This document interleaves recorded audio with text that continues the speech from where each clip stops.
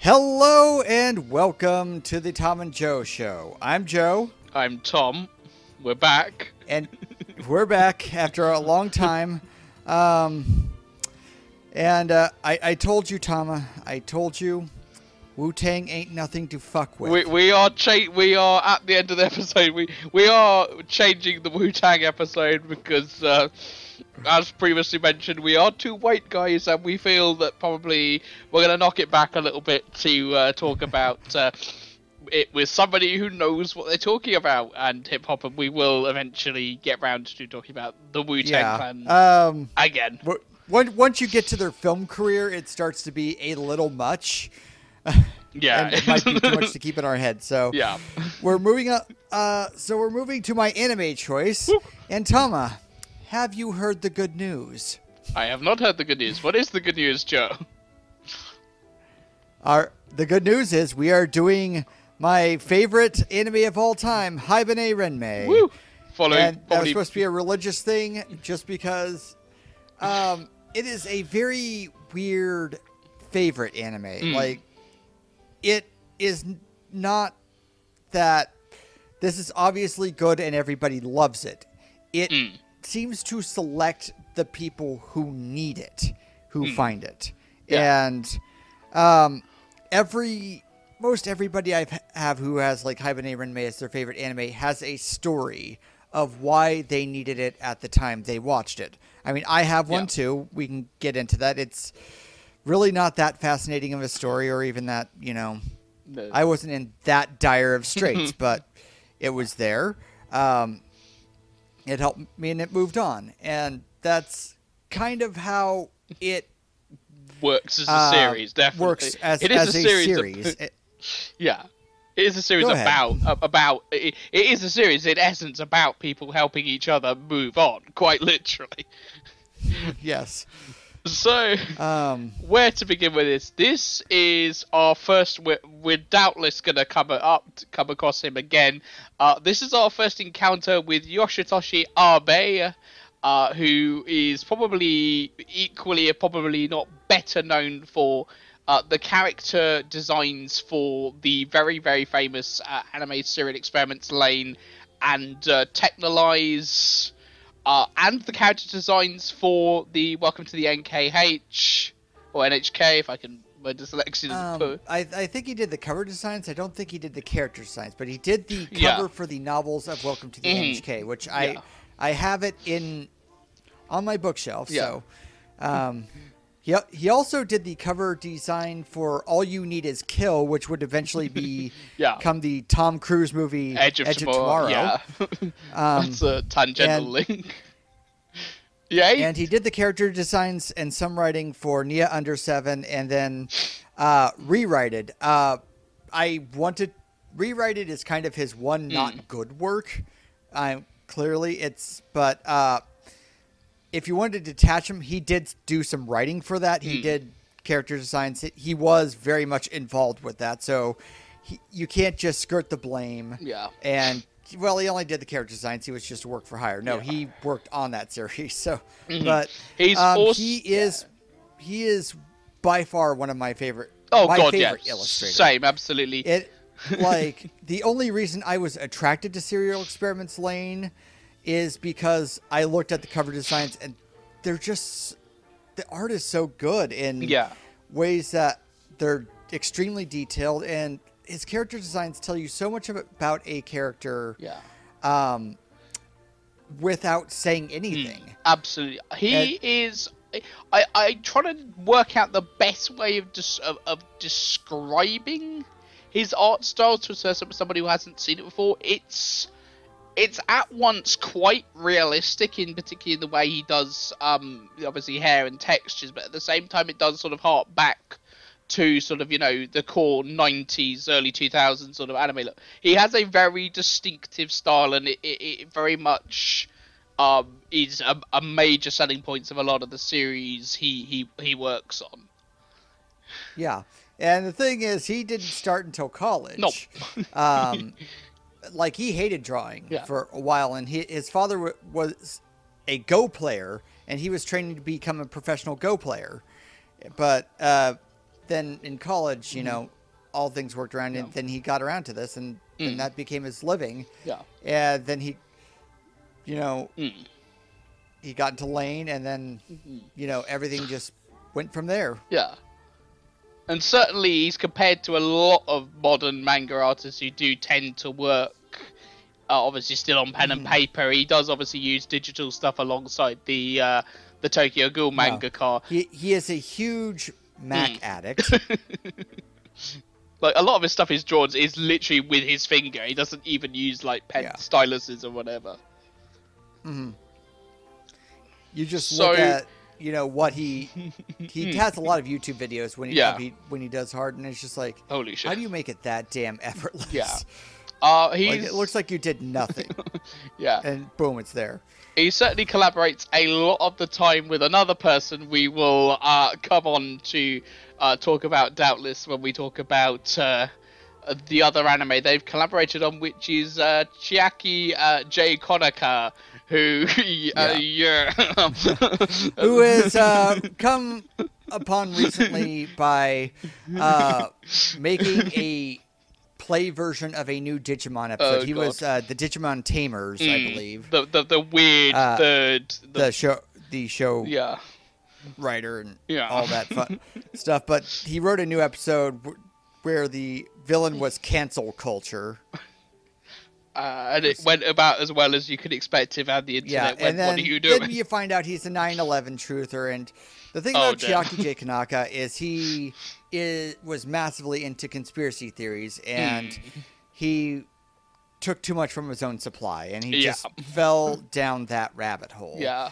But that's another story for another day. For sure. What we're talking about here is more personal to Abe, because Abe wrote the screenplay himself.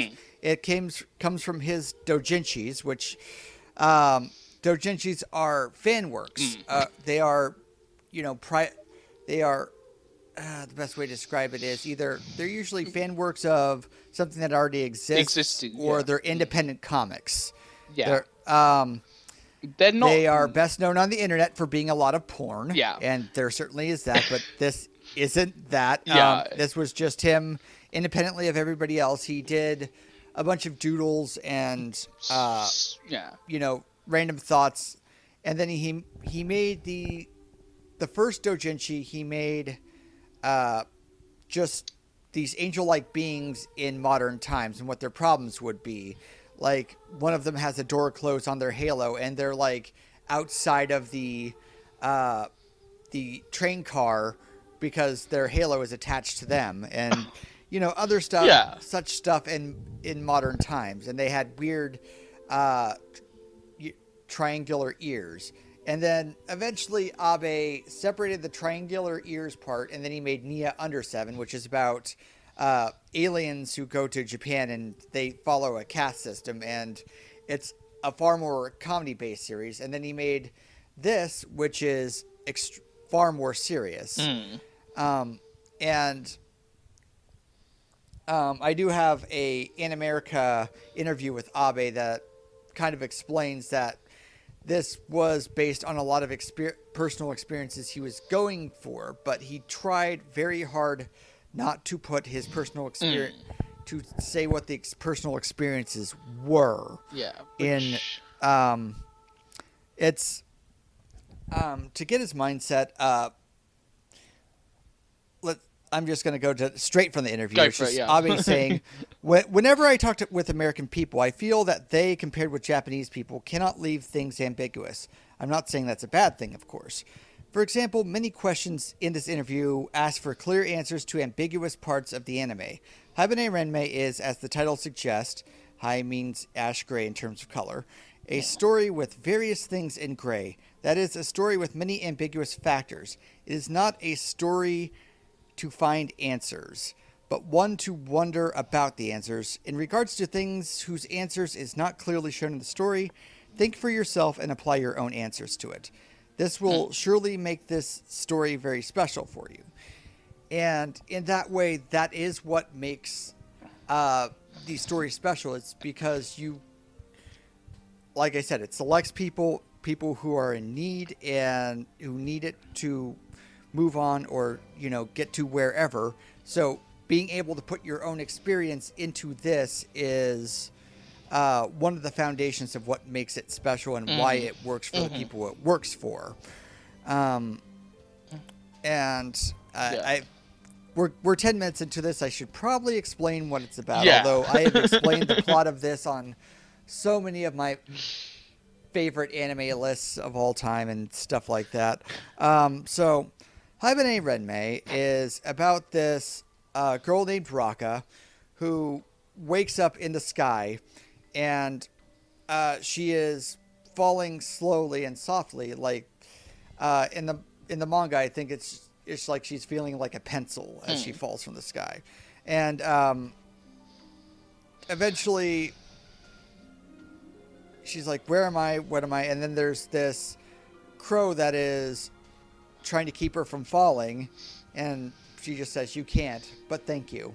And then eventually she realizes, "Oh, I'm in the sky and I'm falling." And then there's just this beautiful key animation where it just swoops out from her face and like widens out, and then there's the village. And then it cuts to this village. It's called either Jury or Glie, depending on what you are doing. I think that was like, it's very odd because if you look at the art book, it says like Jury or. I don't have the art book on me. I should, but the town has two different names. I think it might have been a demand from the Japanese. I don't know, but it is clearly has another name in English on the Japanese text, and in the English translation, there's some stuff. Yeah. But tends to be subtitled as usually in obviously the sub and the dub and yeah. So so it cuts to this village, and there's this place called Old Home, which is like an old dormitory for something whatever. But this is where the Haibane live, and Reki, the other main character in the series, is walking, just taking art supplies up, and then she hears a sound, and then she opens the door to a seemingly abandoned room, and there's a cocoon popping out, and that's how the Haibane hatch out of cocoon, and that's Raka's cocoon, and so they have to keep watch until she hatches, and Haibane are angel-like beings. Abe overemphasizes that they are not Christian angels. They are just their own beings that come from subconscious. From what I've read from the research, when he decided to put the whole script of this series together, it was a 6.5 hour stream of consciousness, and most of this comes from his subconscious. Yeah. And some of his answers in the interview I have, like right here, are sometimes even he doesn't know why they are there. Comes from his subconscious, and maybe someday his subconscious will connect to his conscious and give him the reason why. Yeah. It is like this. Yeah. So this is absolutely like from beginning to end you can tell this is the vision of one person, and one person is driving how the logic of the world and the logic, because there's so many things that this series sort of goes and hints at that we, perhaps in a longer series or in a series where multiple people were involved, you'd have someone go, oh, but what is this here? What actually lies beyond the wall? And there's a lot of stuff that the series just goes, not important, carry on. Yeah. It is one of those, and everybody, when you were first watching it, you were like, oh, I think there's something wrong here, and we're going to learn what's outside, and it's going to be, it's not that kind of series. Right. But even it presents itself with that, and you can obviously find your own answers. And sometimes that's annoying for a series, sometimes that isn't. Yeah. For this one, it doesn't bother me because it is about putting yourself into the emotional equation and putting your own story and then making your own experiences. And that is reflected in the show itself, which we'll get in a little bit. I'll just need to finish up. So Raka hatches, and she is still visibly human at this point, but they put her in bed. She has like pain in her back, and that's her wings that are about to like sprout. And it is done in an extremely violent, extremely jarring key animation sequence. It is that visceral. Was done intentionally. It is very visceral, and like it. Anybody I tried to show the show to everybody, and everybody just watched the first episode and like, okay, that's fine. That's but enough. Everybody remembers the wings thing because it is made to make you cringe away from the screen, just because it is her rebirth. It is. This is the line where that separates her old life from her new life, and that it is a harsh. It is just this is what it is. I oh gosh. So I guess we need to sort of talk about let's talk about the sort of the talent behind this first. I think if we've obviously we've thought about the obviously the concept of the series. So on the soundtrack is Ko Atani, who is most famous for doing quite a lot of stuff actually, but I would say his most famous thing is the Shadows of the Colossus soundtrack. Yeah. And he is also known for a lot other things. Yep. I think a couple of Adult Swim and Toonami shows that made it. Let's see here. Yeah. He did Gundam Wing. Yep. And he did. Why did I just suddenly blank on the other show he did on Toonami? Outlaw Star. Outlaw Star. Yes. I think it's just because that show just has such a generic title. But Outlaw Star is the other big one. Otherwise, let's have a look. He has a very varied thing. He did the soundtrack for just a quick summation. The classic 90s anime You're Under Arrest. The multiple Gundam series. Soundtrack to a Zoid series. Soundtrack to Ice Shield 21, which is the Shonen Jump football. Oh god, Ice Shield 21, yeah. Pumpkin Scissors, if anyone remembers that. Pretty Boy Samurai series Hakuoki. Humanity Has Declined, and he's also working at the moment on the soundtrack for the Richard III Pretty Boy anime Requiem of the Rose King. He also did the soundtrack for all of the Gamera Gamera reboot films, and did the soundtrack for Sengoku Basara 3. He has a varied career. Very varied, and like it's especially with Outlaw Star and this, they are two wildly different series that do very different things, and so does the soundtrack. Like the soundtrack on Outlaw Star is extremely flashy, extremely like upbeat, and this is very folksy, very found instruments. They're very.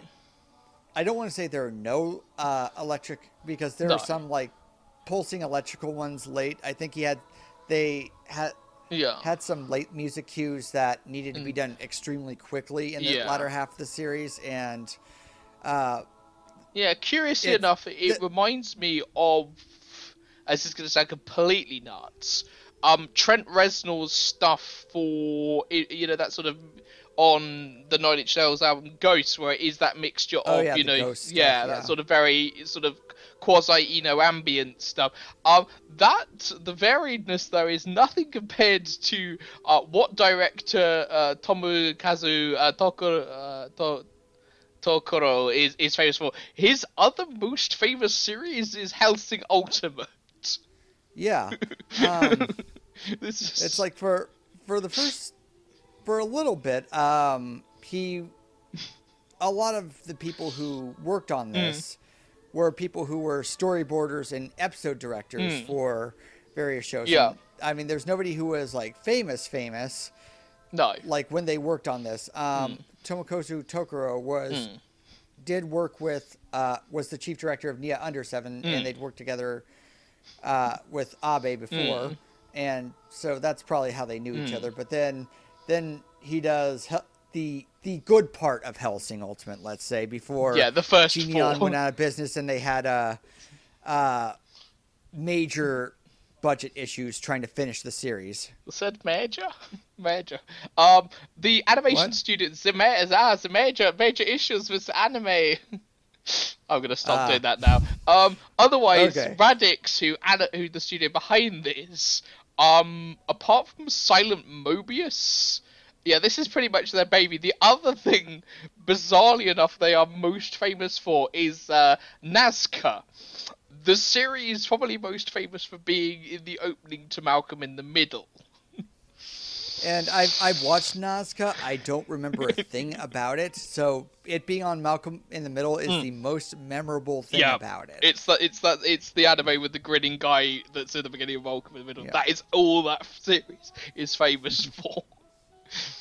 Yep.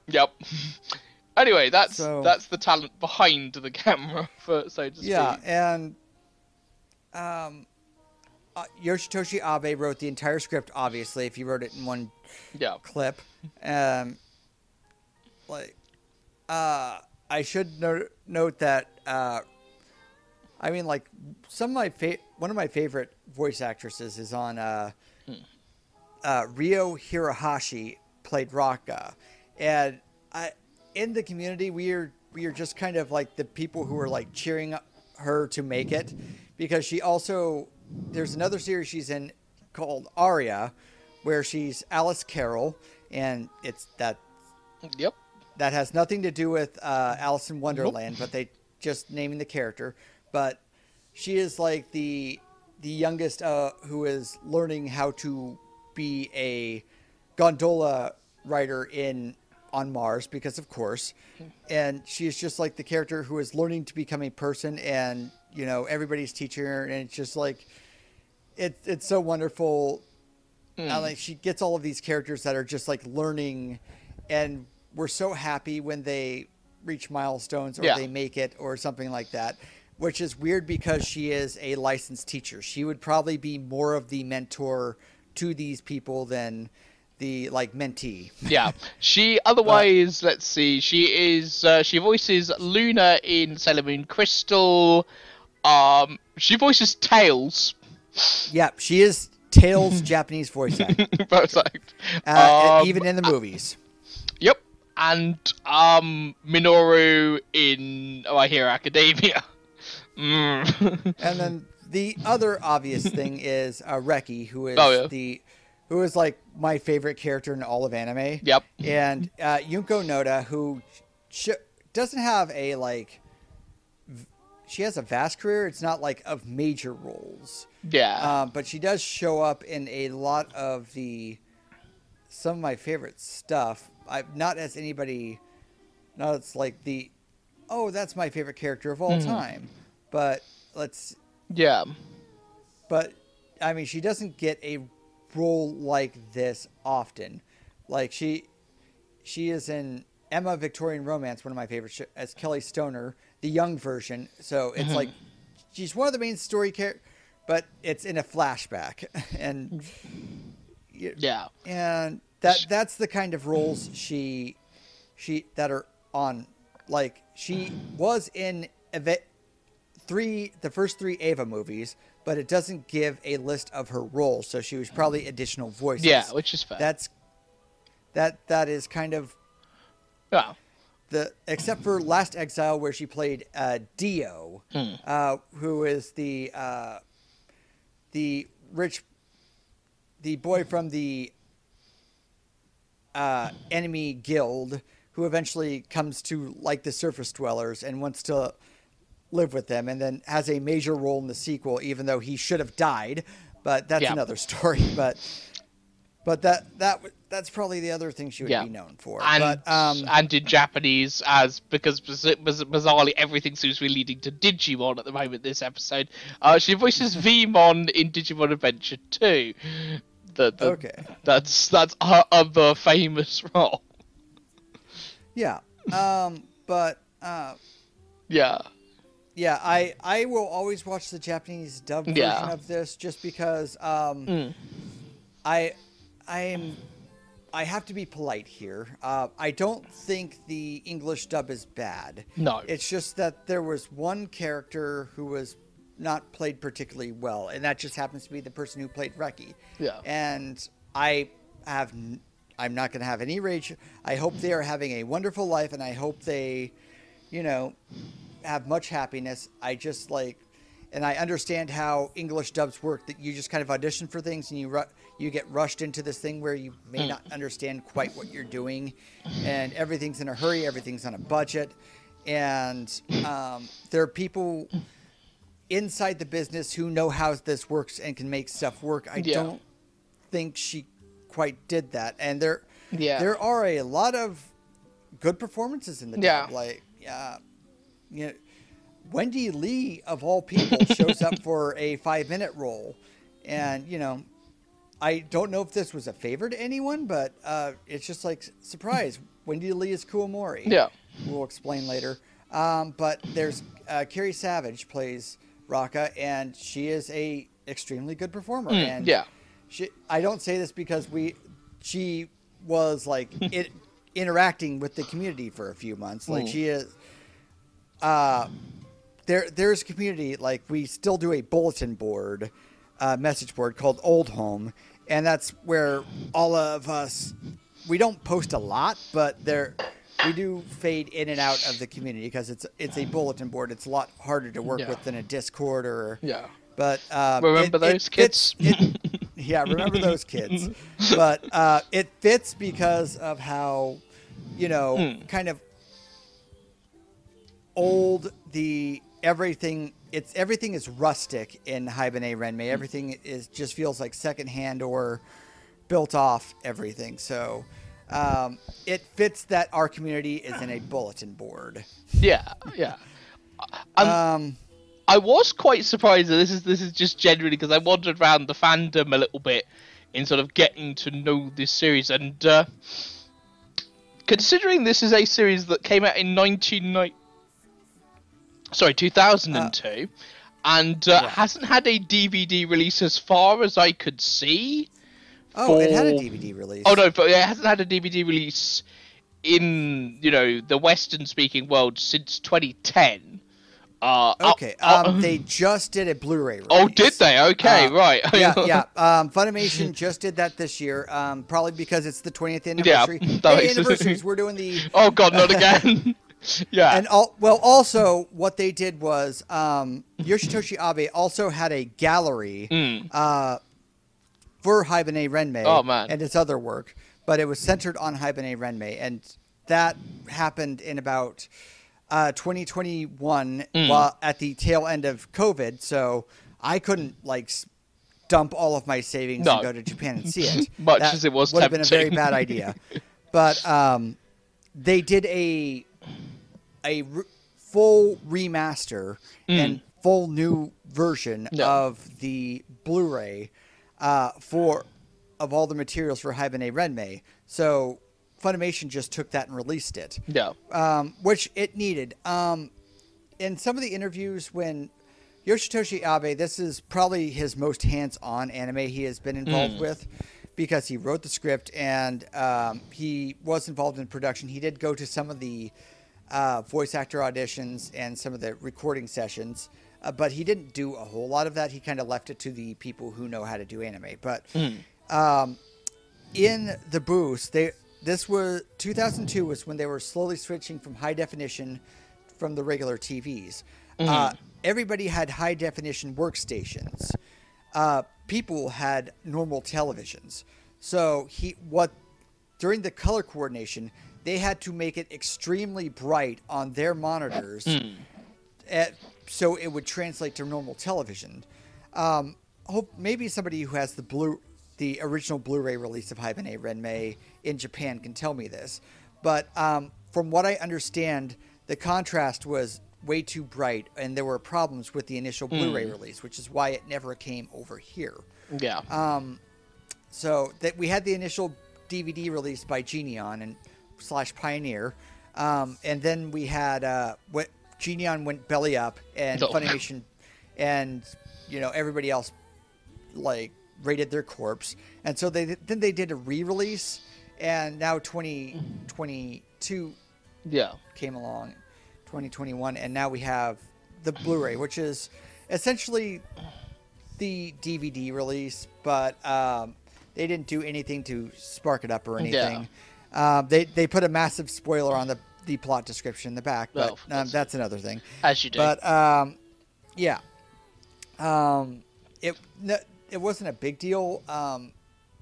There was Anime News Network's like podcast when they talked to like the numbers person at Geneon about how much of a success were these series, and people were shocked at how low the number. Haibane Renmei would have broken even if Geneon was allowed to continue, so it was a middling success.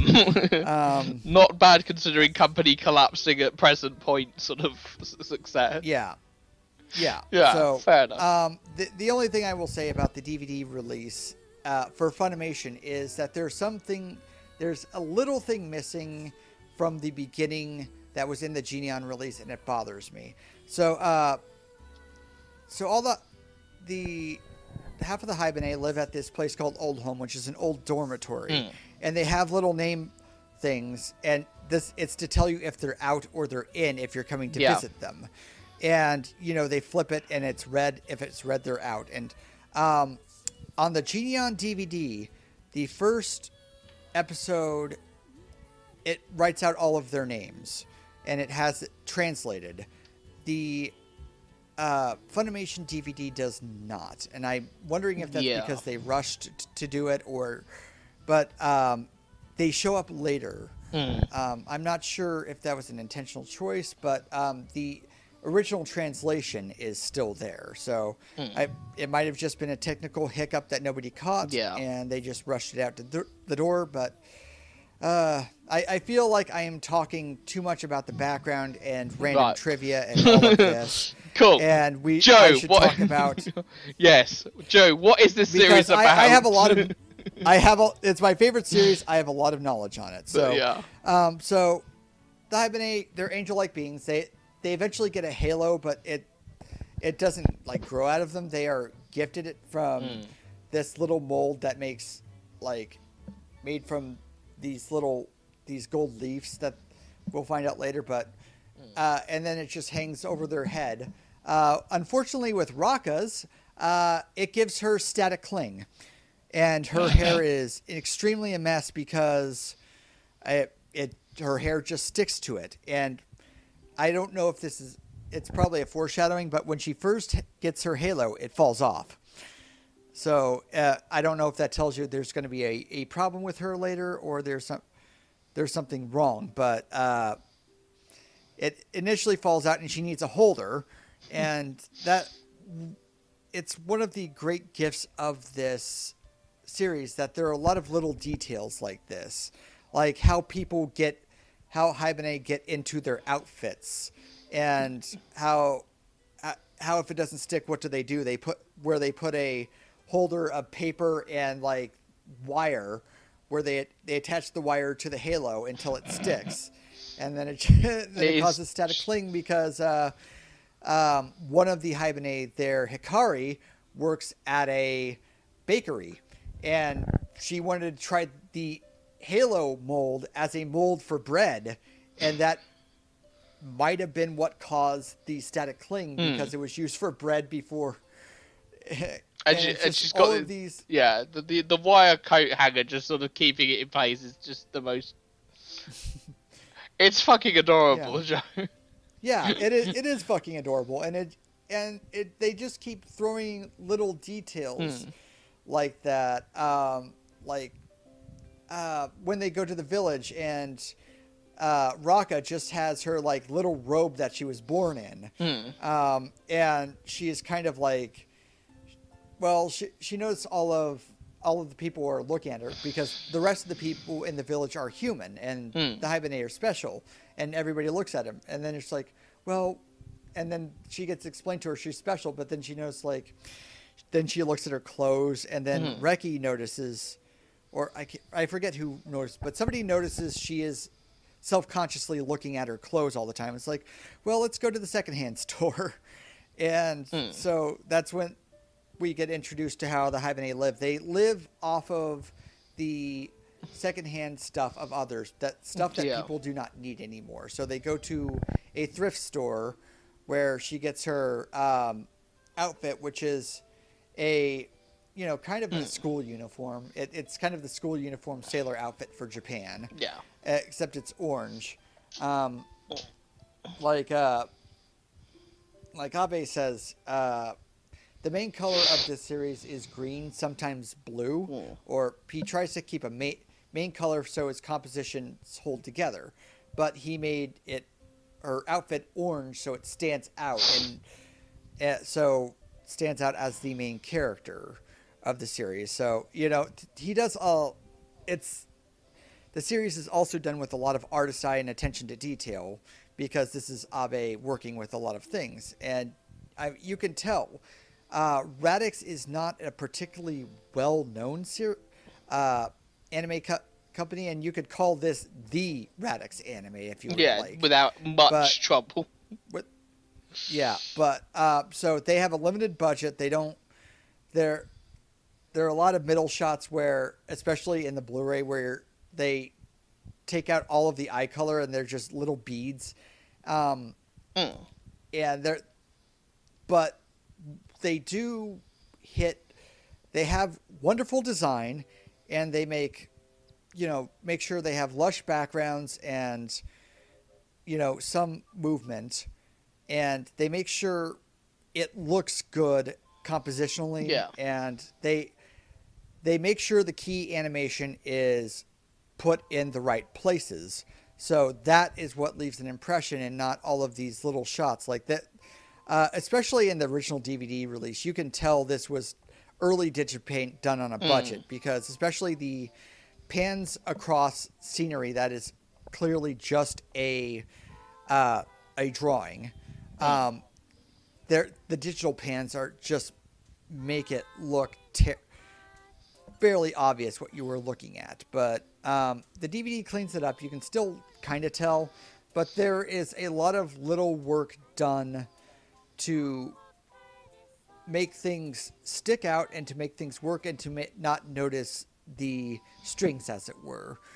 Like there's clearly there's one where they're going through the woods, and one of the things is there's clearly a drawing of the well at the other end, and with a bird, and the bird doesn't move, nothing moves, but they have like little digital leaves, and once you move them out of the way, and then they do shaky cam on the drawing itself, that all of that makes it convincing that you are watching animation, even if they are doing tricks to fool you that all of this isn't anything but like something they're doing on severe budget cuts. Yeah, I mean, that is one of the old tricks of I mean, hell, they did it in Akira, where there's like shots where you just have sound and pan scan, and the 1997 Berserk uses that too. And if it works, it works. Obviously, I appreciate this is very much a passion project for somebody, and it might well be we'll put our obviously animation team to work on it, but don't expect production IG stuff for this. But yeah, I mean, people clearly cared about it, and they wanted it to look good, and it shows that they put the extra effort, even if in the points they were extremely rushed. There's more rushed stuff in like that you cannot see from before the remaster. Yeah. they did work to clean it up, which I very much appreciate. There is one part that people make fun of. Raka is getting a ride from Kana, one of the Haibane at Old Home, who works at the clock tower, and she's very mechanical, and we'll get into that in a little bit. But they're riding a bike to work in a hurry, and like there's a medium shot where they didn't even try to make the faces look the slightest bit on model or or not immediately stick out. And that is thankfully the only thing I saw in the remaster that was they couldn't do anything with. But some people on Tumblr have made like memes out of it. Like it is also a very Tumblr anime. It is a cult following. It has a small but dedicated following who will follow it forever.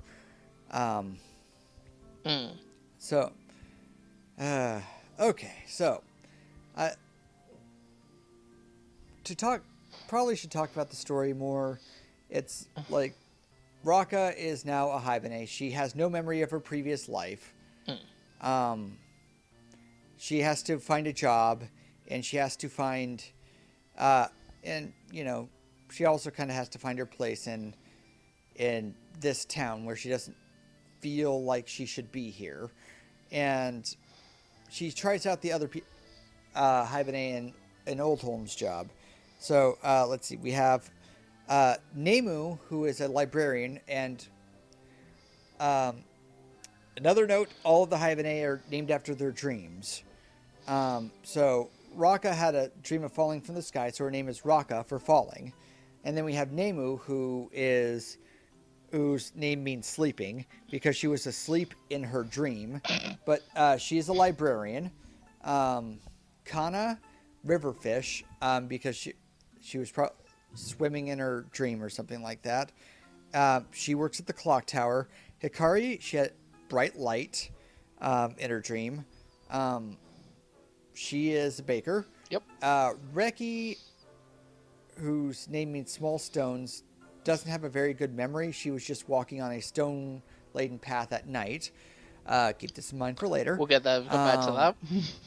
And then there's Ku, which is air, because she was flying through the air. And she was one of the younger Haibane who became one of the elder ones. Yeah. So she is trying out various jobs, and trying to see where she fits in this world, and then she wonders what are the Haibane, what is the wall, and all those things where, in a different story you would have clear-cut, clean answers, and there would be, the whole narrative is built around the secret. That is not what it's built around, which is why it comes off as slow or extremely tedious for some people. Yeah, it's got that sort of slice of life vibe that is sort of very much sort of it's slow, it's very sweet, it's sort of very charming, but there is at the same time this sort of mystery of exactly what's going on in the background, sort of going being laced through those sort of first 5 or 6 episodes. Yeah, and it's especially noticeable on like your second or third viewing, because they are clearly laying the ground that there is something underneath this. You don't know what, and it turns out far more personal than what is expected. Because it is like one of the few anime where you can people watch. Like a lot of your interpretations and stuff will be going to observing people and mostly the Haibane and how they react to each other and how they're, because it's a lot of the Haibane it's like what their purpose is, who they really are, and what's secretly going on underneath them. And that's especially true for Reki and there are a lot of inner workings that you can see on just either how they interact with each other or how they react to when certain things are going on that you can make your own interpretation on, like Abe wants you to. Yeah.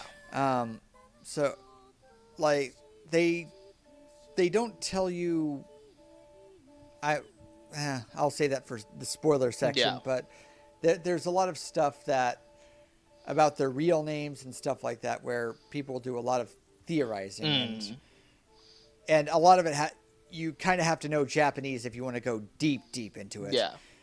But it also does this really good thing of sort of setting up the setting of this place, this, you know, obviously of here. So, you know, by the end of the second episode, there is this entirely different bunch of people from outside the town called the Toga who come and go, who sort of have the sort of same vibe.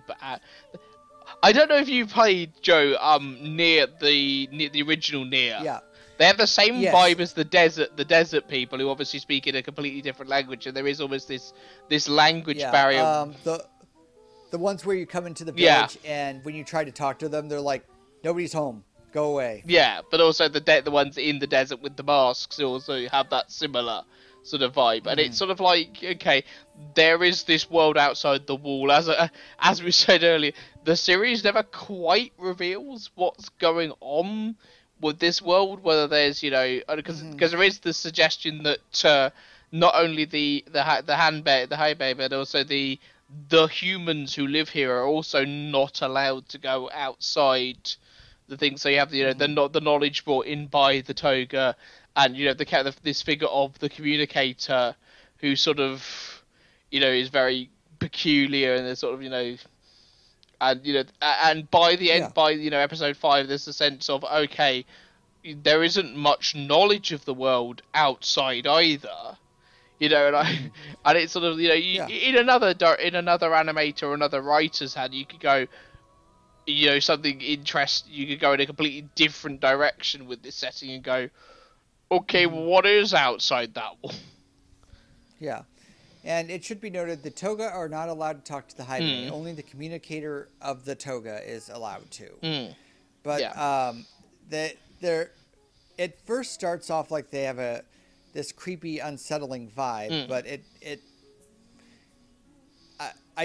it doesn't explain it, but it eventually kind of like wards it off that they are people who are very protective of the Haibane, and they very much want them to succeed. It's just that in the rules that they have, they cannot like as blatantly help them as I think even they would like. But the weirdest thing for me is, like, if you take the interpretation as a purgatory or something, it's that the people still exist as people. Like Nemu's friend at the library, Sumika, is very pregnant and has a kid during the series. So, like, there is this normal activity going on, but there's also the Haibane, which very much feels like it's an afterlife, and there's no clear explanation of what it is, and even when some of the characters ask, what are the Haibane, they don't answer it. But the way the whole series is structured and set up, which is really weird that it was made as a stream of consciousness, and yet it has so much structure.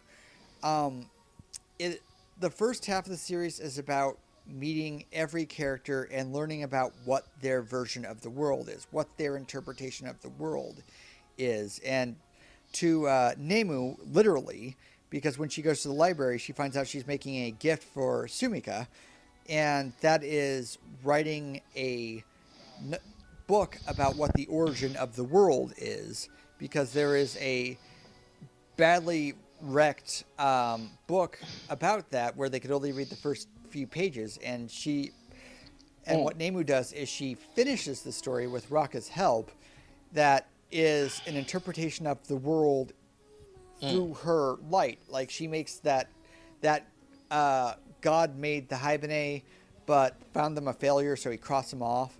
And then he went to sleep after creating people, and the Haibane escaped out of his head and went to this, higher world where the town of Glie is, where they've been ever since. And it is literally a character detail of Nemu that she falls asleep a lot. So that is a kind of on the nose representation that all of this is the interpretation of the world through the characters, which invites you to make your interpretation of the world through how you see it.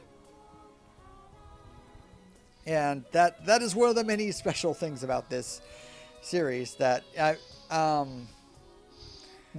and it should be noted, as far as influences, Hard-Boiled Wonderland and The End of the World is, the Murakami book, is Abe's favorite book, and he's read it at least 10 times, and it does take some of the Haruki Murakami book, inspiration as far as the setting. Like there's the second half of that book is this person living in this quiet village, which you eventually find out later is not a quiet village at all, but that's spoilers for an entirely different thing. But it has nothing to do with this from a thematic or social standpoint. It's just partially inspiration for the setting, and it is a thing Abe liked. So that is it.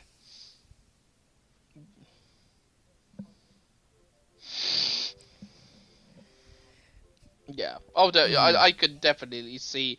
the influence, because as somebody who absolutely loves. I feel like I've been dominating this because I have all the information.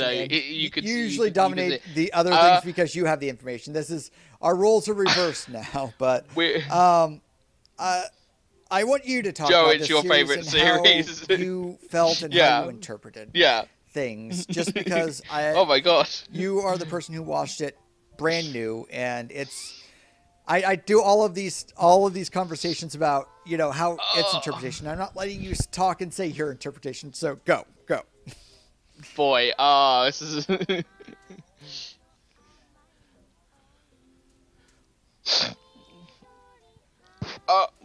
My interpretation of this series before we get into true spoilers.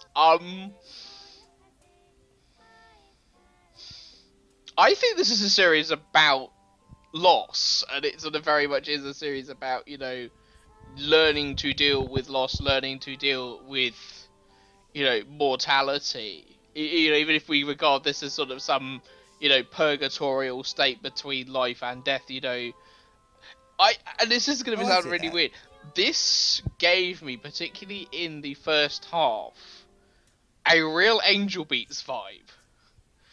Because it does very much in the same way as Angel Beats very much is it is writ, it is part of the film, the series, that basically this is a middle ground between alive and dead. These are people who have been alive who are stopped from moving on, and I would argue that Haibane Renmei is very much the same topic, but taken from a very different way. It is very much a, being forgiven by, those who, you knew in a previous life, and obviously, seeking acceptance, and then, obviously, we have this whole, sense of moving on, to something more, that negative thoughts or sin holds you down and keeps you in purgatory, which I know might be a very, sort of, a very westernized and certainly a very,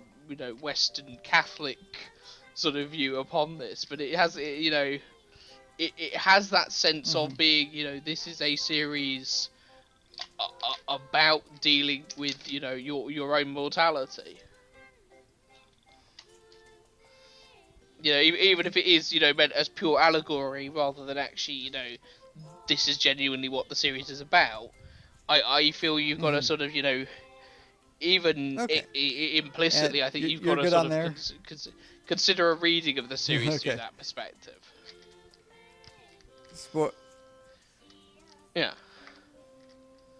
Yeah, I'm good on there. I think we need to get on to for the first half, it's talking a about very what pleasant, this series is kind of slow actually moving about. series, and then we get to Ku, who one day I mean they build it up, but Ku is being very strange. He is going around like like Ku gets mistaken for a boy, because Ku has a very boyish little blonde haircut, but she Haibane.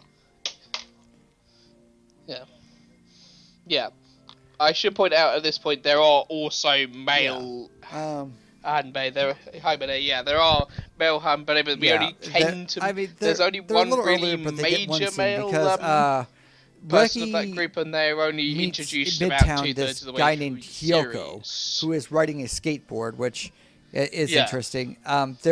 There are a lot of modern inventions in here, but it is very turn of the century, and it is.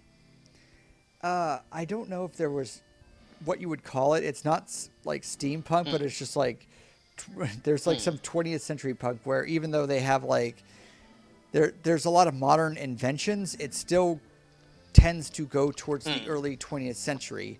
I think the other series similar to that is Ryotaro Nakamura's Kino's Journey, where even if it's dealing with things in futuristic technology, people still dress like it's the early 20th century, and the community still look like it for the most part.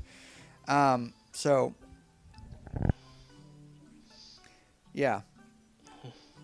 Yep, very much so.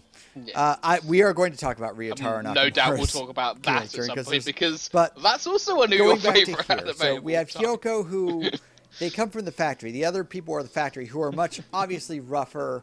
They are much more like punk, I want to say, or they try to be punk. One of my favorite designs is like these Haibane are trying to dress and act cool in this turn of century stuff, where yes, they have hoodies, yes, they have ball caps, but then especially in the design of Midori, one of the supporting characters, it's like she is wearing like early 20th century stuff and trying to make it like cool, and it's not working at all. And either and that and her friends, and it's a neat design touch. And like I especially like she has two other friends who are girls who are like that remind me of Alice's friends from Serial Experiments Lain, who like are given way better character designs than they have roles in the show. But it's like people trying to be cool in like a 90s early 2000s sense, but they don't have the clothing to do it, and that is them trying. And that, like I said, it's a neat touch. But so Reki knew these people back when she was a lot younger, and we find out a whole lot more, but she is now banned from seeing them for a reason she doesn't talk about. But in Old Home, it is all women except for the children. There are some children who are boys, and a lot of the boys come from the factory that they have to raise because the factory is ill-equipped to raise them. So, in a very interesting way, this passes the Bechdel test, or whatever test you have for that, because the main character are, 5 women, and they only rarely talk about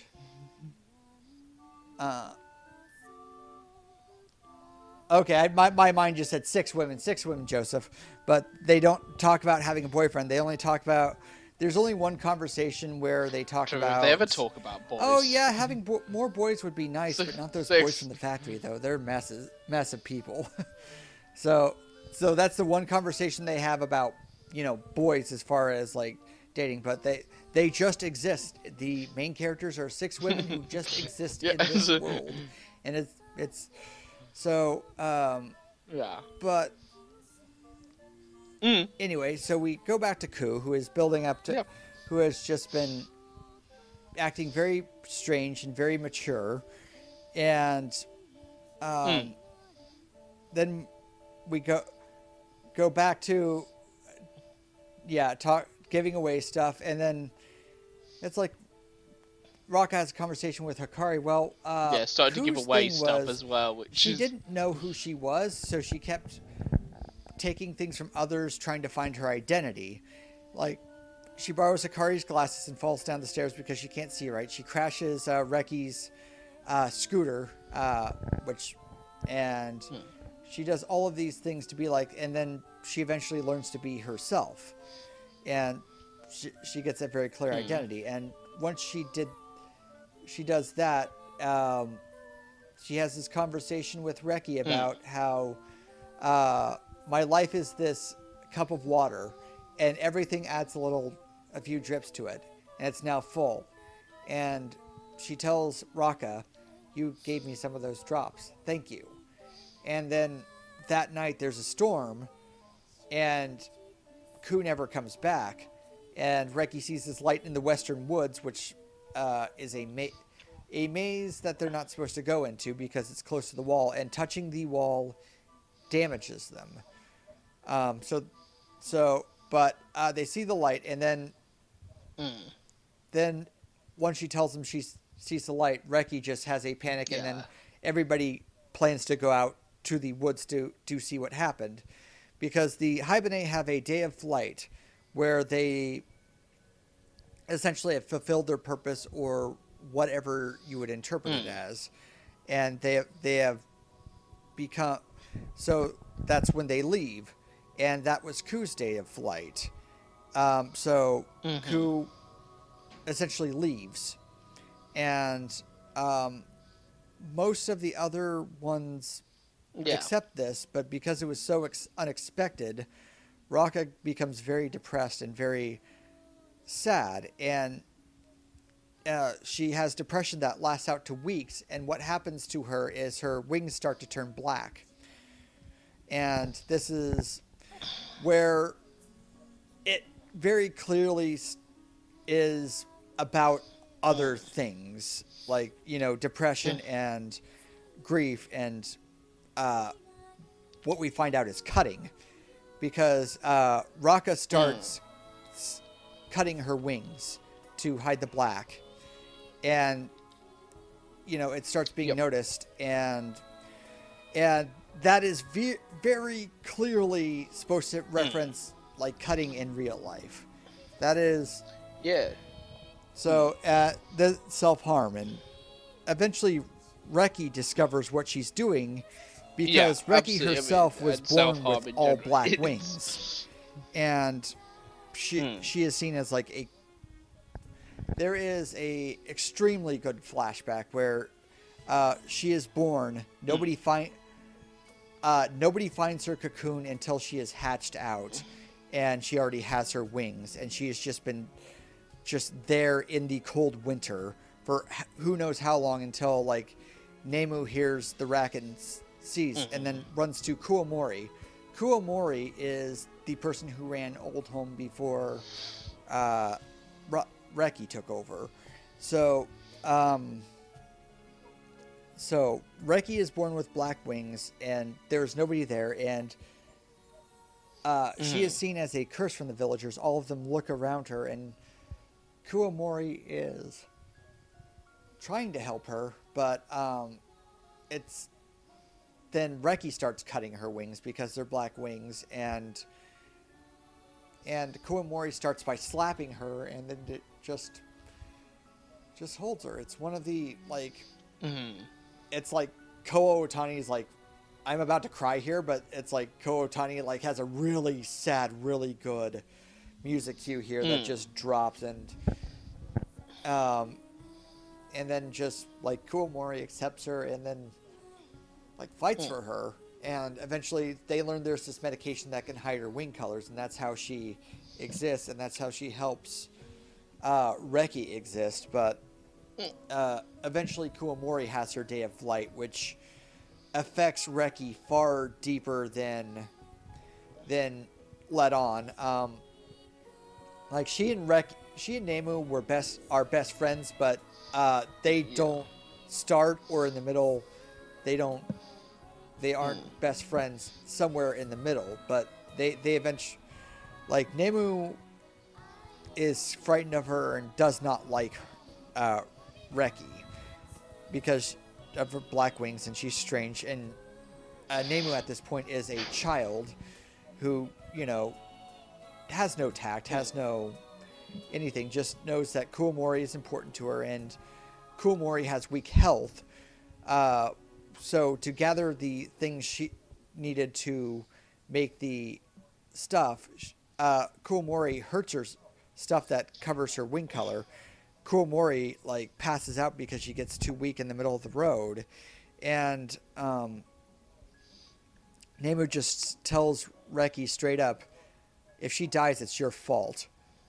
So, and eventually they help make dinner for Kuomori, and they get forgiven because it's like kids have short memories. But then Kuomori goes away, and Reki and Nemu have a fallout again, and then we'll get to that point. But so there's all this past with Reki, and she tries to help Raka, who is still very much depressed and still very detached from everybody else. And eventually, and it's just this feeling that she doesn't fit in this world. Everybody fits in this world, but I don't. I don't have this job. I don't have yeah. And it is very much a series. I mean, I did wonder, this is perhaps me reading too much into it, that there's a little bit more than friendship between certain characters in this. I don't know if that's... Yeah. You can go that way. Like, you can... certainly with Nemu and Reki, and then Reki and Raka, but, the thing is, I don't get, like, a sexual vibe off this series. That is not what this show is about. I mean, certainly you can go that way, and people have. I've seen the fan art, and they're even though if it's the least porn friendly, let's say, series I have ever seen, but people have tried and they have done it. So, but I never thought of it in that way. Certainly, if you want to interpret it, and if you see these relationships as, you know, more intimate, like not that way, but like as lovers, you can absolutely do that. But it is, you know, the grief of losing somebody that close to you. And Hyoko definitely has a thing for Reki. She is in love, even if he is a punk kid who cannot express his love at all. But and Midori, Hyoko's best friend, certainly has a crush on Hyoko and is very annoyed at Reki because clearly Hyoko has a thing for Reki, and she. But because Reki used to be part of their group. Part of their used group. To be a bad. She used to be a bad girl, and they proved that by dressing her in like French New Wave striped outfits. No, not stripes. No, I don't know. Yeah. I like this band of people that get together. Like their idea of rebellious is 60s New Wave French films or something like that. It shows up again in random places, but But so after Kuomori left, Reki gets in with the bad group, the punk kids at and then let's watch French New Wave films. Yeah. And then Hyoko and Reki eventually try to get over the wall because she just wants to find out what happened to Kuomori or go to Kuomori, even though she can't accept that she's gone. And not only does Hyoko touch the wall and extremely hurt himself, but he drives a wedge into the wall, which is super illegal, so Hyoko nearly dies trying to take Reki, and they explain this more in the extra doujinshi, but his head was bleeding, and it's because one of the pitons fell out and and hit his head at a high speed, which caused the cut. So yeah. So he is bleeding, and they do this in a very simple but effective way because there is like 2 or 3 frames of rain animation in this shot, and it is done very basic, and it's still painting with just effects placed over it. But because Hiyoko has the blood trailing down in the middle of the frame, it really works. It's a striking image of that. So so there's what's secretly going on with Reki. On Raka's side, she eventually gets a dream where she remembers her entire dream, where she falls from the town and she falls into this well in the middle of the woods. So she goes out and finds this well and tries to go down it. But since there used to be water on it, all the handles rusted out, and one of them breaks off, and she falls into the well and injures her leg. Where they discover a dead crow, and crows have been symbolic part of the background, and it's one of Abe's things because a crow was in the opening to Serial Experiments Lain, so it's a common thing. But in this, it seems to imply there are more, and then that's when she realizes a piece of her past life through a feeling, where she had this friend, and their friend tried to help them, and either Raka hurt their friend, or something happened that caused her friend to get hurt, and the feeling she is getting is that the crow is her friend, letting her know she's forgiven, and her it's finished, and the crow shows its dead body, or at least there are a lot of interpretations that this gets into very much interpretation territory for what. And then she falls asleep in the well, and she has the dream that I imagine what was happening before she died, or whatever this happened that caused this thing. It is only you don't see anything. You see a little pinhole of water, and you hear a stream rushing by, and then you hear a door opening once, and then you hear something else, a very wide door opening. And unfortunately for me, I can't interpret sound into visuals very much. There are a lot of people who are better, who have this entire vision of what happened.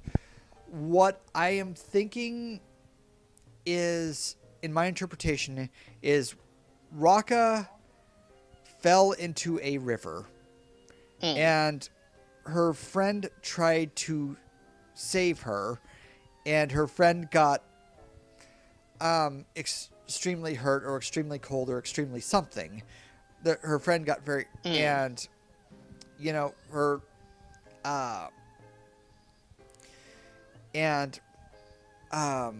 this goes into another thing. If all the Haibane are suicides, that's one of the interpretations, and one of the big things. I do not believe this. I personally don't. There are people who do. One of the people who do committed suicide later on in life, that I know. But that might just be how they view things, and if you view them as all suicides, that might be a thing in your brain you want to explore or talk to a therapist about. Please. From what because the people who see all the Haibane as suicides tend to be more troubled, and that might just be their interpretation. But what I see is incomplete people, or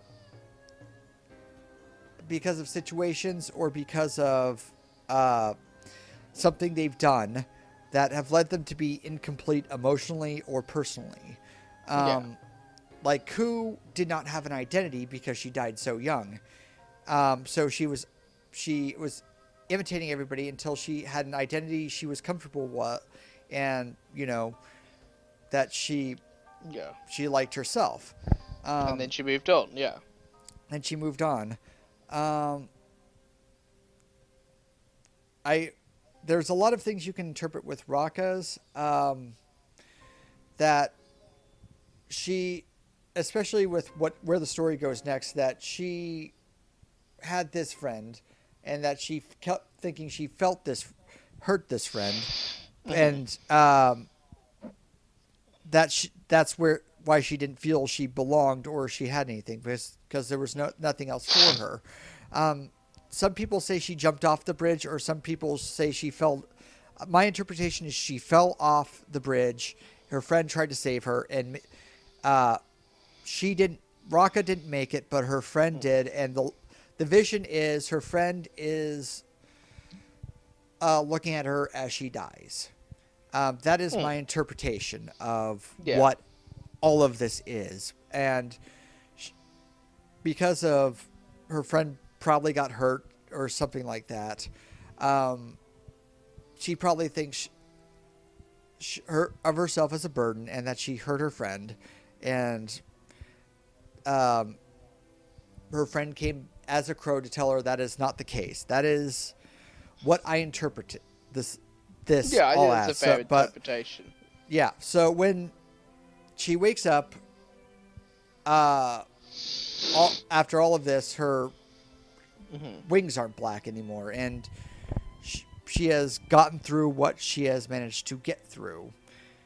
And but unfortunately, she still has to get out of the well, which the Toga come along, and since they can't talk to her, it's a very, like, they have to think really hard about how to help her up and out of the well. And they do. They kind of bring one guy down with the bucket.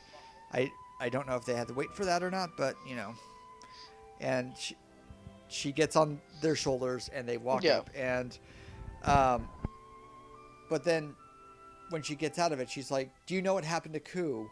I want to know what happened to Ku," and all of that stuff. And they just have to walk away. They can't talk to a person like. And then eventually, since the woods are close to the wall, she goes to the wall, and the wall is bad. The wall is bad if you touch it. The wall is absolute. It doesn't matter if you are good or bad. And because she hears a voice that sounds like Ku in the wall, and she touches it, and then she becomes, eventually the rest of the people find her, but then she becomes ill with a fever. But then it's kind of hard to explain the rest of the series, because then we flip the switch on. This was not about Raka this whole time. This was about Reki, and about that's where the series went. I genuinely assumed, and I don't tend to go and read the synopsis before I watch a series, so I can go into it, but I assumed that it would be here and then Raka basically works out what her dream means, and finds her happiness, and has her day of flight. Nope. No. Nope. It turns out obviously Reki was insanely depressed this whole time, and was thinking, not so much thinking about ending herself, but like when she knows her day of flight is soon, and is just thinking about vanishing instead of taking the day of flight. And essentially Raka is her last chance. And I'm gonna get worked up, and I might cry at this part, because this is the last episode of Haibane Renmei. The last two episodes, in fact, are real as shit. I cried too, don't worry, Joe. Okay. I know. But I need to talk about this stuff, so... Yeah. But, so... Raka is essentially Reki's last chance to be forgiven, or to figure out, to find her way. And what Reki has been doing this time is essentially imitating Kuomori, the person who helped her, in attempts maybe she will be forgiven. Maybe she will be... she will find her answers. Yeah, and be allowed to move what on. she finds out is Raka was forgiven, and she still hasn't been, which sends her in this depressive spiral that she doesn't show anybody else, but is very clear. She, throughout this whole series, she has this giant room that is Reki's room, that once they talk about, she wants to make into a guest room because it's too big for her. So she's planning to move into this room up in the corner, and she doesn't explain what she does. She's a painter, so she explain, and the only drawing Raka has seen is Kuomori, and mainly so Kuomori doesn't get forgotten, and because Kuomori was the most important piece to her. But what they don't tell you is what is going on in this dark room. What is she painting? Reki is painting her dream. Yeah, and it's not a nice dream. It's not a nice dream, and it's eventually... Well, we'll get to what that... They also have this end of the year ceremony where everybody knows Reki is moving on, and people are trying to make amends for it. And, obviously there's a factory. Midori doesn't want to help because obviously she's in love with Hyoko, and Hyoko is too busy crushing on Reki. But they eventually agree because Midori was Reki's friend too, and they eventually have to move on. So they can't talk to each other, and Reki refuses to come to the village for the end of the year festival to where they can have one last conversation. So they get these fireworks, and another thing is the end of the year, people give these bell nuts, which thank you, or I've been stupid, or all these various meanings, and you give to them to everybody. So instead of being able to give her a bell nut, Kyoko sets off a yellow firework that stands for "I've been stupid," or something like that, to that effect. And their own sort of code between them. Yeah, and this is the part that always makes me cry, is that they have to get Reki to pay attention. So Raka and Midori are running back and trying to get her attention, and which calling out her name doesn't help. So Raka just slams a brick into a pipe until Reki sees what the hell is going on. Then Midori's response is "Oh, well done." But so they get their message, "I've been stupid," or it's "forgive me," or something to that effect. Yeah, and then I think I've been stupid in the English subs at least. So yeah. And then Reki comes down, and then Midori realizes this is it. This is the last time she's ever going to see Reki, and so she just starts bawling and just hugs her, and then they have their last conversation or whatever that is. So that is that gets me to cry every time, because it's just it's one of those just real heartfelt things where people get beyond themselves and then just get to how they really feel after getting through just so much bullshit people put through. It's a similar moment is the girl who leapt through time, at the end of that, when she realizes this is the last time she is going to see this guy, and there's her ornery self, which is just fine, you're gonna go away, go. And then the camera holds on her, and then she just starts realizing what she did and what's happening, and she just starts crying. Yeah, and, I'm empathic, and that picks up on me, and that is the most real, one of the most real moments of somebody just the barriers people put up just falling, and as an empath, that just those points just get to me, and that's why it's one of my favorite moments. And then it's just like, and then we get to the last episode where it's called Reki's World. What part of it is called Reki's World? And so we get to talk to the dark side of Reki, who feels like she has been doomed this whole time. She has never given a chance. It has never been fair. Only Kuomori has stepped up to help her. Everybody else has hurt her in some way or another. Or simply moved on. Yeah. And left her. Yeah. Yeah. Midori's left. Everybody's left, and everybody's fallen asleep for the night except for Raka, who gets this feeling. And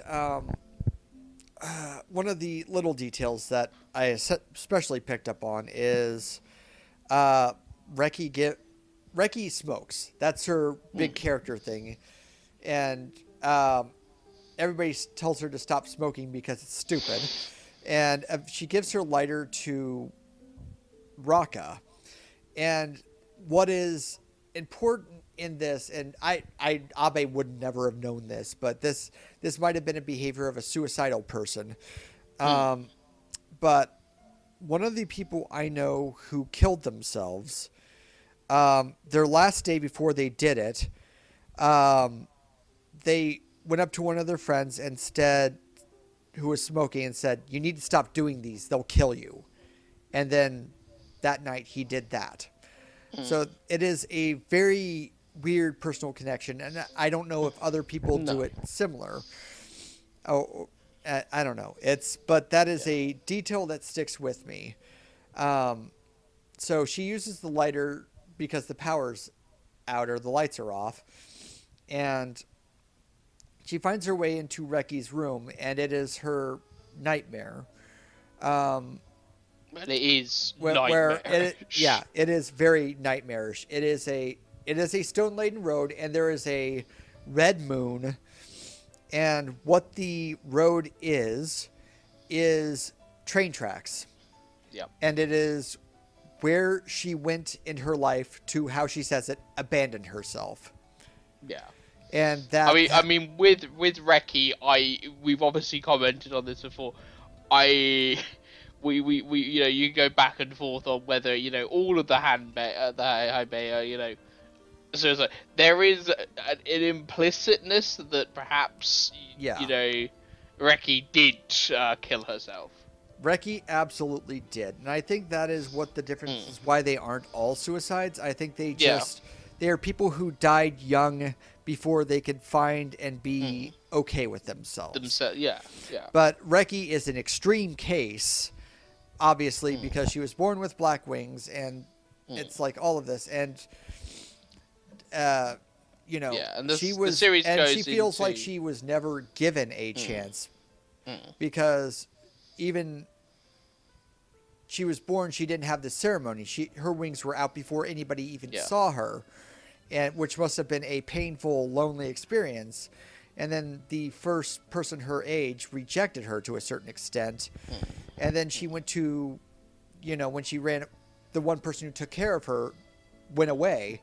And then the people she went with that she could relate to, one of them got seriously hurt in doing something for her. And Midori threw a rock at her, after hurting Kyoko, threw rocks at her. And what you find...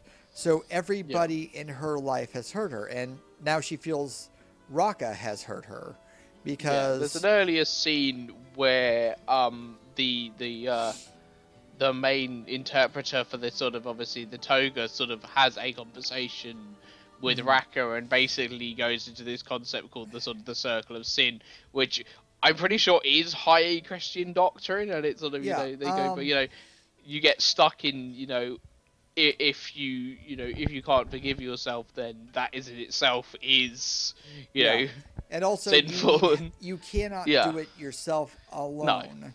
No. You need somebody to point out when it is a maze, or when you're getting trapped inside yourself.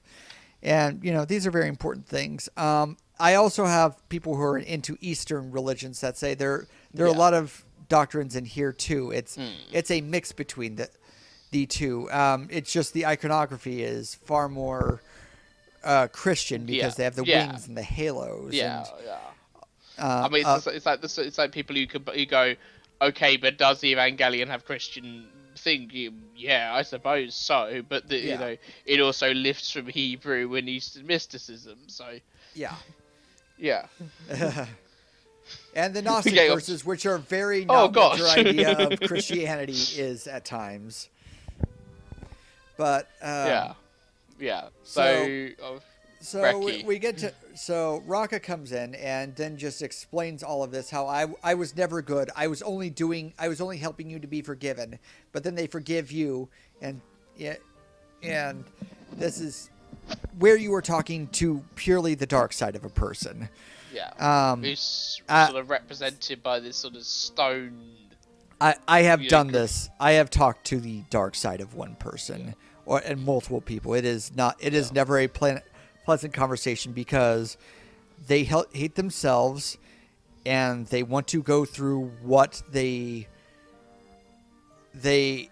want to go through with this, and they want to destroy any barricade of doing this, even if they know in their heart is wrong. And it is extremely hard to stop, and it is extremely, I mean, to put, for lack of a better word, it is the most exhausting, terrifying thing you will ever experience in your life. So, like, if Raka tries to help her, but essentially gets rejected, and now that you know, and she says, now that you know what a terrible person, how I didn't really like you, get out. And so in this act, it is Reki. Reki pushes her out, and it's about ready to come. And Reki has this vision of her, like, inner child, or their part that wants to be helped, or something. You can interpret it however, but they don't explain. But it's like, you didn't have to push her out like that. She only wanted to help her. And then after Reki makes, this is my decision, I'm going to vanish here. And then that part of herself, like, fades into stone. And then there's just, then Reki, who, like, no, don't go. And then just, like, tries to hug the stone version of herself as it fades away into mist. And then Raka oh, god damn it. What? It's okay. It goes to personal stuff, so I can't talk about it. I don't want to talk about it, but she finds Reki's journal, and, like, the first obvious page is she finds this thing, her wings scratched out, and says, "I'm sorry, Kowamori, I wasn't forgiven." And then she keeps flipping through it, and she finds the beautiful parts. She finds, like, she did love this world. She was excited for Raka. She did want to love it. And she saw all the side that her dark side was rejecting. And so Raka makes the excuse to walk back into the room and help Reki, but she is stopped by the version of her, like, the side that wants to be helped, that stops her, and it's like, Reki needs to ask for this. And then the surrealist version of this train starts coming into the wall, and Reki is about to be devoured by it until she says, "Raka, help me." And so she asks for help, and then Raka is now allowed to help her and saves her. And then, eventually she realizes, it gets to interpretation, but Raka forgives her, so that forgives the sin, and Reki now has normal wings, and she can take her day of flight peacefully. And aside from some, like, post stuff, that is, that is the end of the series. They kind of tease for a sequel where they have a cocoon with twins, but that, and there are a lot of little details in the epilogue that are really good. Like, there's the feeling that Nemu is going to be next to have to deal with her issues, because Nemu's big thing was she wanted Reki to move on before she did. And she didn't want to leave her alone, because obviously Nemu has done some of this and obviously gets some of the guilt because she has pushed away Reki sometimes, but did not want to leave Reki by herself and have another friend and be alone. So but now Nemu herself is alone. And there's that scene where she's just hanging out by herself, where it feels like she is the next person to have to deal with her issues. And Reki is, because everybody forgot Kuomori so easily, her biggest fear was being forgotten. So what Raka does is she takes all of the paintings that Reki made of old home in the area around her and puts it in the surroundings. So there's a piece of Reki everywhere that people can remember, at least through her work. And, the series ending is, it's, there's like the sequel tease and all that, but all of it is like very beautiful, and it all works out in ways that it's amazing. This was a 6.5 hour stream of consciousness and not. And so coherent, and so coherent in what it's doing and why it's doing it. I mean, there's the answers of what's beyond the wall and all of that, but it's that's not what matters here. And I've been, bawling my eyes out here. This is your favorite. This is my favorite series, and for very obvious reasons. And you know me, I don't emotionally react to things very much, and I'm very clearly emotionally reacting to on a recording that is going to be sent to a lot of people. So obviously, I'm just gonna say at this point, obviously, if you have obviously thoughts like Reki's, please get help. We are gonna put links to the relevant agencies at the bottom of this video, because I feel, when we're going into subject matter like this, we have to, because but it is. I mean, I've had so much loss in my life, but it's I don't even like just posting suicide stuff, because I've helped people out of suicide. It is a rough thing. It is a terrible thing, but it is also, you have, one of the biggest messages is, and it's very basic, it's okay that you're here. It is, you are okay. And Raka, even though she has no place to be, even though she learns her place, it's okay to be here. And Reki eventually found that it's, okay. And that's, it's very basic, but it's something you have to feel. It's not something you can just say and it happens. And it's just like, and help from other people is not like, I am a person who would be immune to just calling a line. And so this is why it kind of, this makes you feel that more than than somebody just saying these, or just giving this hotline, or that somebody is there. I agree. But I know that's not what you meant. But I'm just trying to communicate how absolutely. This and for my personal story, it's not even a big deal. In like 2003, 2004, I was going through a lot of shit. It was my senior year of college. I had 3 writing intensive classes, and my brain only has enough energy for writing, which I found out was like undiagnosed ADHD, where everything burned out twice as fast. I had to run our student film organization because there was nobody left who would, and anybody else who took over it would have made it something different, because we were an independent cult film. And why is my phone ringing? Leave me alone. Sorry. Okay, I'm gonna. Yeah. Sorry, my phone was ringing. That is a bad time for the phone to ring.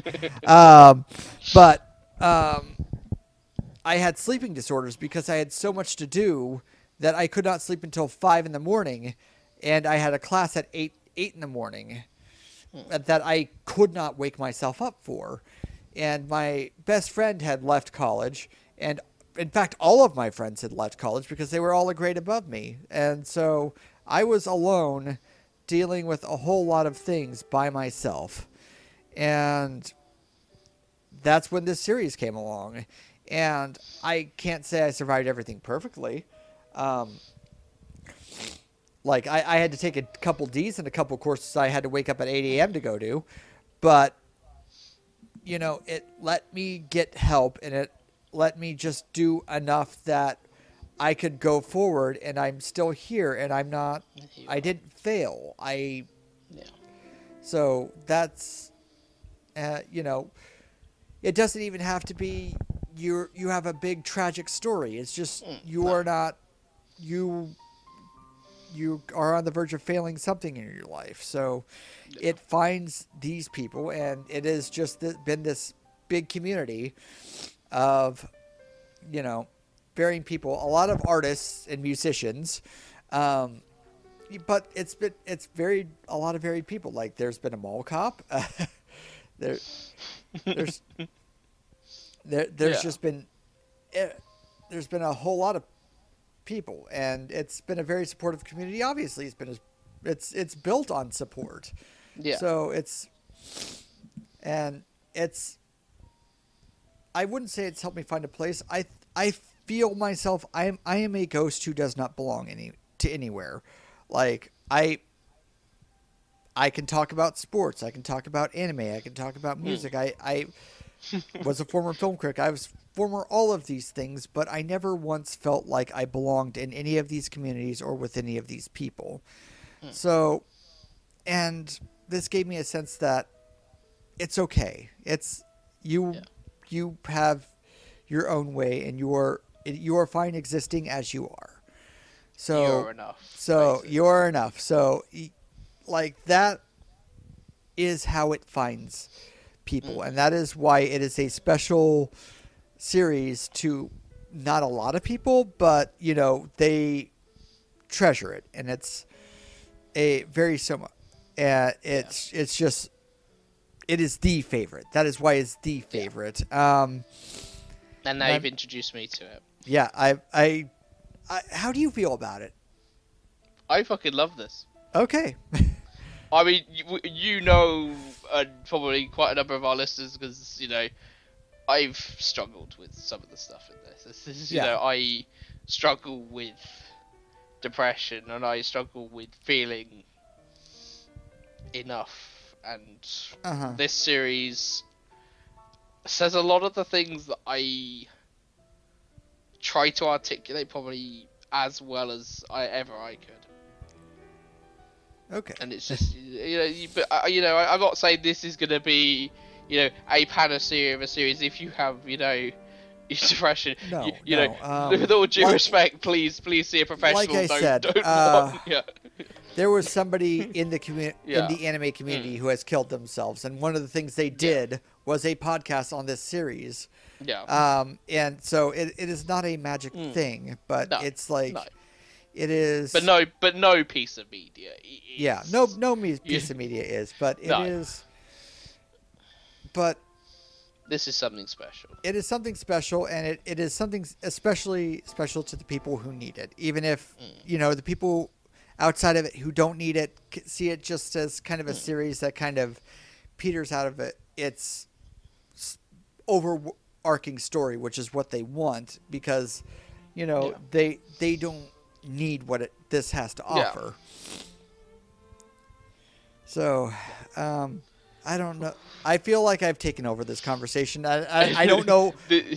Like, I get the feeling there are a lot of raw points that you don't want to touch. No, Yeah. you as I said, I'm not joking. You've articulated a lot of the stuff I would have said about this slightly more succinctly than I could.